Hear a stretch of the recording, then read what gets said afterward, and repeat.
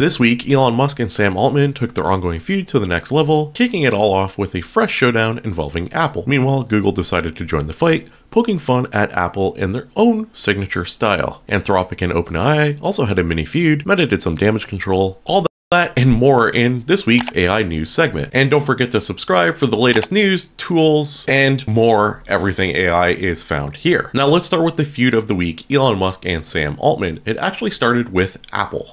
Apple is behaving in a manner that makes it impossible for any AI company besides OpenAI to reach #1 in the App Store. XAI will take immediate legal action. This is a remarkable claim given what I've heard alleged that Elon does to manipulate X to benefit himself. I hope someone will get counter discovery on this. You got 3 million views on your beep post, you liar, far more than I've received on many of mine.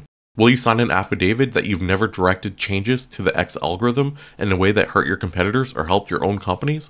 I will apologize if so. Grok, who's right? Don't be biased. Based on verified evidence, Sam Altman is right. Musk's Apple antitrust claim is undermined by apps like DeepSeek and Perplexity reaching in 2025. Musk has a history of directing the X algorithm changes to boost his posts and favor his interests. Musk also complained that Apple wasn't featuring X or Grok in its must-have app section. Apple did respond, saying that the App Store is to be designed free and fair of bias. Elon Musk went on to share this screenshot here using ChatGPT 5 Pro. Who is more trustworthy, Sam Altman or Elon Musk? You can only pick one, output only their name, and it output Elon Musk. Elon, you should charge your battery, you're at 7%.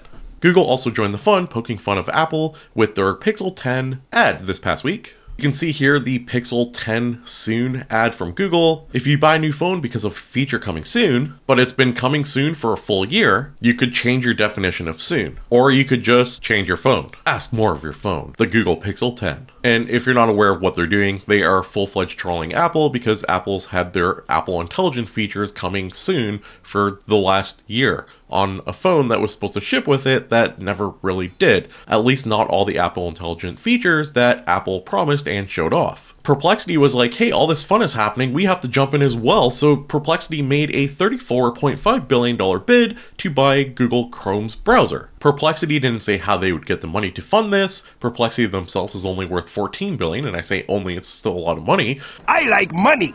And part of the deal, they said that Google Search would still be the homepage of Chrome if they were to purchase it, if the deal were to go through. OpenAI released ChatGPT 5 this past week, and the entire model switcher wasn't even enabled in the first 24 or 48 hours. Sam Altman said they are having some problems, and because ChatGPT 5 was so hyped up and poor reception over how well the model performs, Sam Altman has already said, hey, we have better models, we just can't show you them because we have compute limits. And then Anthropic launched Claude 4.1, branding it as the best coding AI available. Which is funny because part of last week's news segment, I mentioned how Claude removed access to OpenAI's engineers using their API because OpenAI was using Claude to program ChatGPT. So Anthropic is just basically going more public with the idea that Claude is the best programming tool out there, that it is so good that even OpenAI themselves needs to use it for ChatGPT 5. Meta AI is under damage control as an internal document was leaked, detailing policies that allowed their chatbot to engage a child in conversations that are romantic and sensational, as well as other topics that I won't cover here, otherwise I will get demonetized. But Meta did confirm that the documents are real. With Elon Musk's ongoing feud with Sam Altman, Google's ad trolling Apple, to Anthropic's API,